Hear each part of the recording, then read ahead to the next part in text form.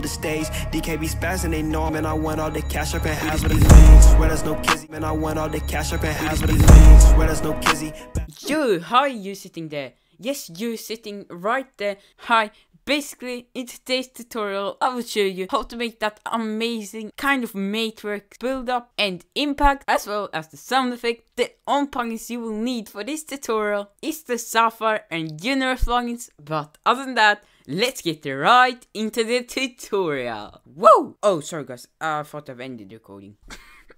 So basically, the first thing we want to do is to time wrap the clip and sync it up with the music as usual. And then we can start doing the build up. Basically, how to do the build up is go to the shot of impact. That's the first frame you see the nums pair. We see that this is the first frame you see the nums pair. Basically, on this frame, press a new clip and press Ctrl B to split your clip right there. Then basically from here, we need to go 50 frames to the left. There are two ways to do that. You can either just go with the arrow keys 50 frames to the left, or I will show you guys right now a much faster way of doing that. Basically, what you need to do is you need to press on the first part of the clip, so the one to the left of the shot of impact, and on that press Ctrl D on that clip, then switch over to frames on the format and write in -50, and then basically just press change. That will make so it becomes shorter like this.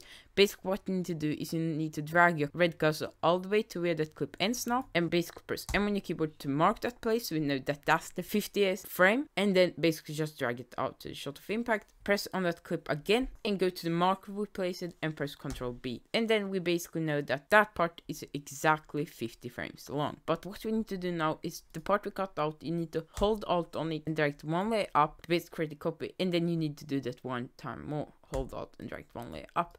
So we basically have two copies above each other like this. But for now, we can disable the top copy by just pressing D on it. And now on middle clip, we are actually gonna mask out the character.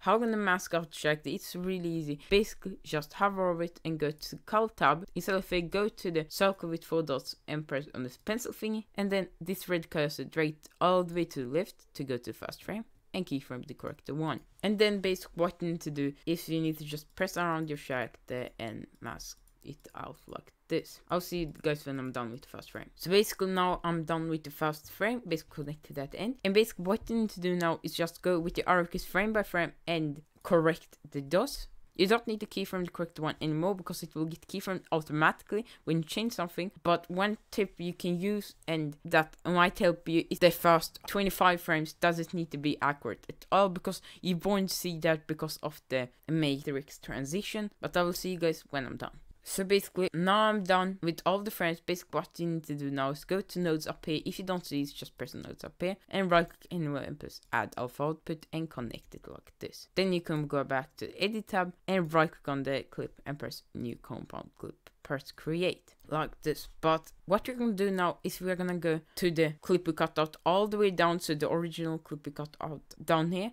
And basically what we're gonna do is we will go to open effects and search up looks. I've actually didn't use looks that much in my recent tutorials, so I thought this may be a good video to bring back magic bullet looks.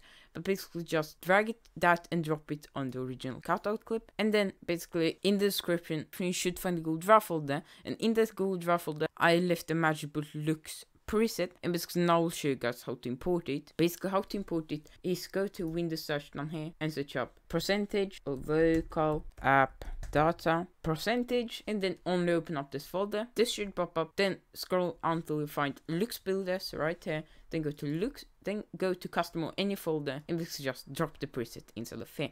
I have it in another folder. Then you can close out and you don't even need to restart Davinci Resolve. But then basically press on the clip again, go to effects and press edit look. Then all of this should pop up. I have it in another folder, but for you it should be in your customs or the folder you chose. Here matrix looks E.R.P.I. Basically just press on that and press on the check mark and should get applied.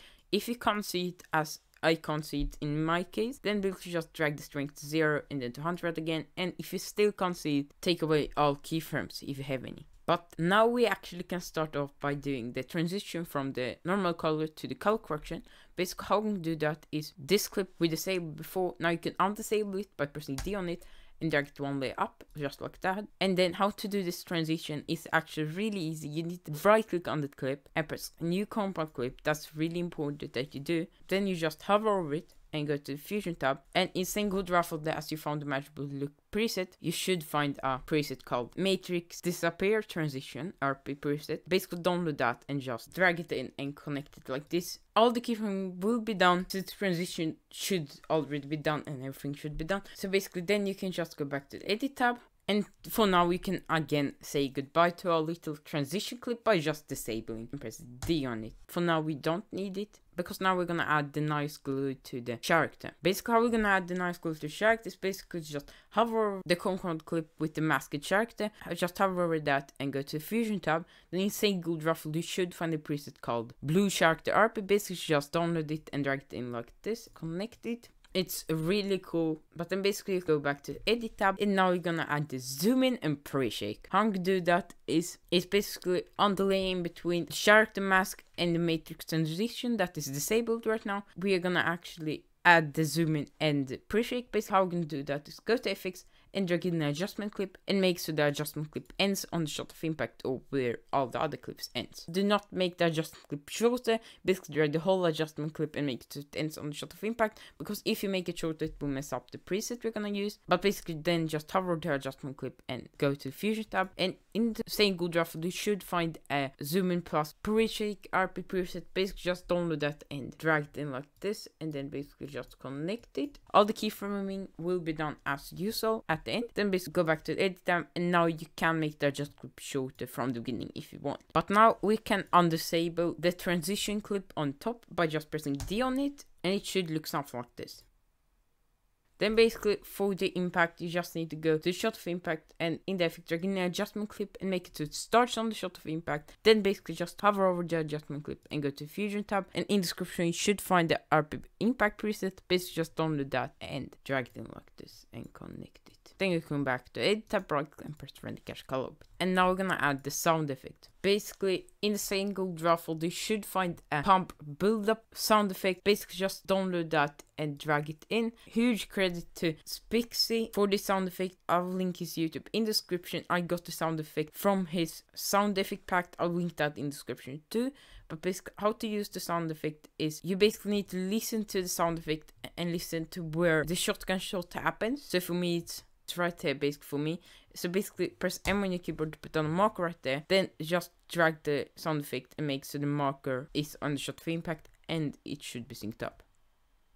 But that's basically it for today's tutorial. If you enjoyed, please consider dropping a like and a sub. But other than that, see you guys in next tutorial. Bye!